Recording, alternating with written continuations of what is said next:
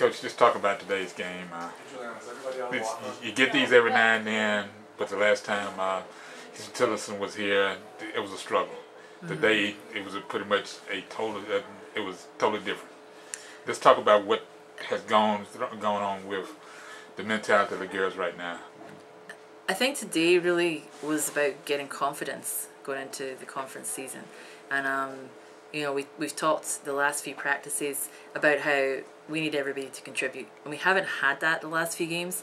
So the big focus was everybody being a threat offensively, and taking care of business on the defensive end.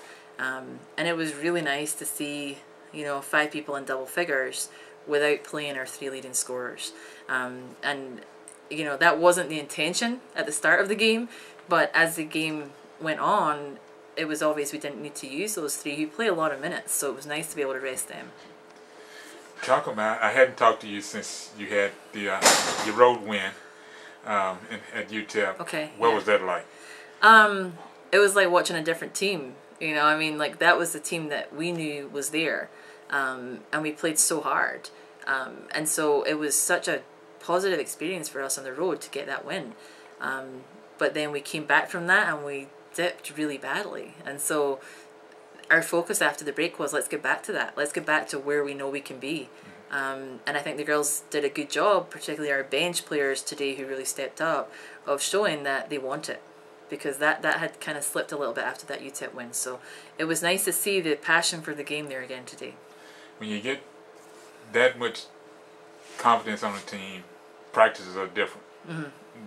You can do a lot more things and get a lot more things accomplished. How has that gone on between the UTEP game and today? You know, we're big believers in listening to our players, and so, you know, we know when they're tired and we know when they're ready to step up and give us a good practice. And I think we've been able to do some things that we hadn't been able to do prior to the UTEP game with certain personnel, because some people really stepped up. I think Ashley Nwanguma really showed us that she can compete in those type games because she's so physical on the glass, and that was a huge bonus for us in that game, was really the emergence of her on the defensive end. And you know, I think some of the things that we've done in practice rebounding wise have really paid off for us. We out-rebounded them again today by 20, and our rebounding margin this season has been much better than last year, and that was a focus for us. So, you know, proving that we could do things in that UTEP game and on the road win at Texas State has allowed us to continue to push them. Like, hey, you did it. You've shown you can do it. So let's not slip up every day in practice now. We've got to continue to do those things.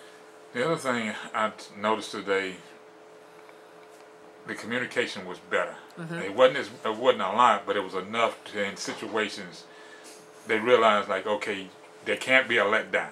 Right. You know, just because we're up, yeah, we can't let the team get confidence and get back into the game. Yeah, and I think, you know, a little bit of that really was because these kids knew they were going to play a bunch of minutes. Sometimes it's actually really tough when you're trying to play 14 or 15 kids in these games, and people are going in and out to get that, you know, to continue that intensity. But these kids knew they were going to play, and I'll credit Emily Lopez today. I mean, Emily doesn't play usually for us, and she went in today and she used her 5 fouls and she hustled and she played so hard because she knew she was being given an opportunity. And so, you know, I think those kids that were out there knew this was their shot and they had to take it. Now you get all of this sets up for conference play. You got another road game, Texas Tech. Then you start conference play. Let's talk about what you are looking to accomplish first on the road and then the first week in conference. So, I mean, the Tech game is obviously going to be a challenge for us because they're 9-0 at home, and, you know, they definitely have hit a little stride now up in Lubbock. But I think, you know, we've looked at a lot of their film, and it's a game that we're really going to have to get contributions from everybody if we can win the game. And I think it's a winnable game if we get that, which is why we used today to prove to our kids that they could contribute on the offensive end. So we're going to really have to be doing a lot of things off the ball at Tech and being threats off the ball. So our cuts have to be sharper. Our seals have to be much stronger than they have been against some of the teams we've played recently. And that's what we wanted to prove to our kids today. Then against Northwestern at home here, you know, we should have a size advantage against Northwestern, but we have to take care of the ball better, and that was one of our focuses today.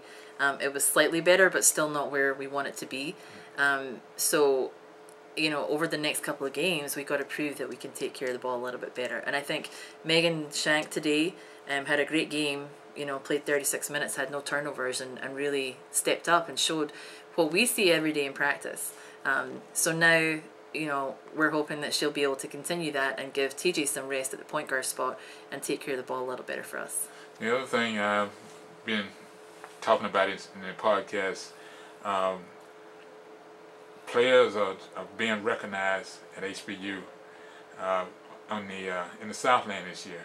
You had a couple of Players of the Week. Yep. Just talk about what that has done as far as building team camaraderie and team confidence. Yeah, and I think, you know, obviously Shanice gets a lot of attention because Shanice is such a great player. But she has now got support round about her from various different people. And I think, you know, Monet has had a couple of outstanding games this year and has finally realised that she can be a huge offensive threat for us, but she does such a great job defensively. I mean, last year Monet was our best defensive presence because she covers so much ground from the help position. She takes charges, she makes all the hustle plays, and so with her stepping up on the offensive end, it's really given Shanice that support. Ashley coming in and being able to give us minutes at the post, Anna Strickland coming in, I mean, she had 17 and 18 today, you know, really doing well on the glass. But I think this year the big difference for us has been Taylor Jefferson. You know, she's really stepped up at the point guard spot and become a leader on and off the floor. And I was so pleased to see TJ on the bench so enthusiastic for her teammates, because Taylor's one of these kids, she wants to play every minute out there, she wants it. But to see her so happy for her teammates and in support of them and understanding why we didn't play certain people today has shown the growth that this team has had. Well, Coach, I'm not going to bother you about any more time and all today, but is there anything else you can think of that I hadn't asked up to this point in the season with HBU Huskies women's basketball? I don't think so. The only thing is we're really excited about our 2015 class that is coming in, and we'll talk about that when it's time. Yeah, because I know it's, you know, that's always a source of contention with some coaches. Sometimes you can talk about it, and sometimes you can't. But all right. But once they get that pen to the paper, then we'll have a long conversation. All right. Well, thank you. All right. This is Jerry Lee Woodley Jr., College Sports Report. I'm in the office of Coach Donna Finnie, the head women's basketball coach of the HBU Huskies women's basketball.